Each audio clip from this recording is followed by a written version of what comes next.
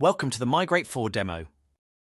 Today, we'll take you through the new and improved features of Migrate 4, showing you how easy it is to manage and execute your migration projects with this updated interface. Let's get started. After logging in, you'll land on the Projects page. This is your hub for all migration activities. You can return here anytime by clicking Projects in the left-hand navigation bar. You'll see 3 tabs on this page. The Projects tab shows all active projects. You'll find key information like project name, source and destination connections, and available licenses. If a project has more than one source connection, you'll see it listed here. Using the ellipsis on the right, you can rename or archive a project. The Archive Projects tab lists any projects that have been archived, and from here, you can restore or permanently delete them. The Incomplete Projects tab is a brand new feature in Migrate 4. If you start creating a project but need to do something else, the system saves your progress, allowing you to pick up where you left off. At the top, there's also the option to create new project, which we'll cover later in the demo. Next, let's head to the Connections page, a brand new addition in Migrate 4. It can be accessed by clicking Connections in the left-hand navigation. Connections are no longer tied to specific configurations. They can now be created independently and reused across multiple projects. On this page, you'll see your source and destination connections. For each, you'll find the platform type, domain name, connection name, number of linked projects, and the status of the last connection test. You can edit or delete connections with the action buttons on the right. This is also where you can create new connections for future projects. Migrate 4 introduces an advanced section, accessible from the left-hand menu. It has 3 key areas. Logs provides detailed audit logs of actions taken within Migrate by users. Migrate Services, formerly known as Remote Connections, this section lists all servers in the Migrate environment, including primary servers. You can check server status, uptime, and migration tasks, download logs, and connect to servers remotely. The Administrate area allows you to add users to your Migrate environment, giving them access to your projects for collaboration. Now, let's create a migration project. Back in the Projects page, we can click on Create Project. You can then provide a name for your project and click Continue. Next, you'll be prompted to set up a new source platform or use an existing one.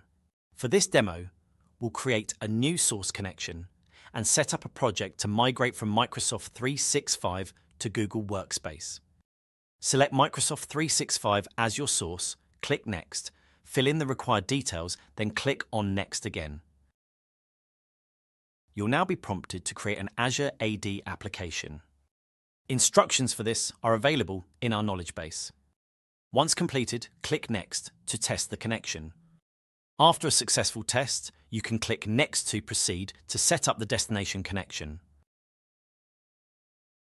For this demo, I'll use an existing destination connection. We can simply select this from the drop-down on the right-hand side, then click Next.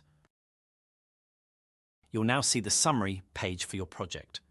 This includes details of the source and destination connections, their test status, and whether it is a new or existing connection. Once you have reviewed the details and are happy, click Create Project. Once created, you'll be taken to the project page, where you can begin adding migration batches. Before adding migration batches, you should ensure your project is licensed. Click the license indicator in the top right corner, enter your license key, click Apply, then close to add your license. Now let's add a migration batch. Click Add Migration Batch. Here, you'll see options to create a batch based on the item type, or you can create an All Item Types batch. For this demo, let's create a Users batch. Choose the batch type, give it a custom name, and select the migration phase. You can also add tags to help identify or search for batches later. Lastly, choose whether to automatically import items from the source, which will gather a list of users immediately. If you skip this, you can always add items manually later. For this demo, I'll allow Migrate to populate the list automatically. Now that the batch is created, you'll see the new migration batch creation flow. Many options are familiar. Bulk actions have been moved to their own dropdown. From here, you can copy selected users to a new batch, remove users, or clear the history for the selected users. Symbols are now used for data migration selection instead of checkboxes, making it easier to manage long lists of users. Double-clicking on any user will open a modal to edit their settings. The options available for adding items to your list remain the same, with the Get Items from Source, Bulk Upload, or Manually Enter options available. Once you're satisfied with the items and settings, click Next. In the configuration step, you'll see General Settings, Source and Destination Settings, and Advanced Settings. These settings haven't changed from the previous version and vary depending on your platforms. For more information, refer to our knowledge base. Before finalizing, you have the option to run a readiness scan. This checks your source and destination settings to ensure a smooth migration.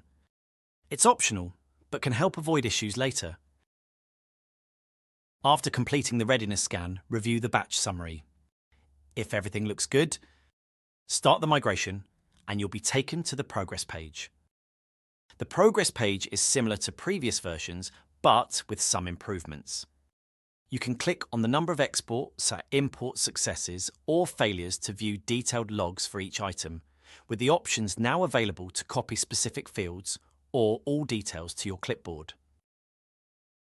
Stepping back to the project, you will now see that it is possible to add multiple source connections to a single migration project.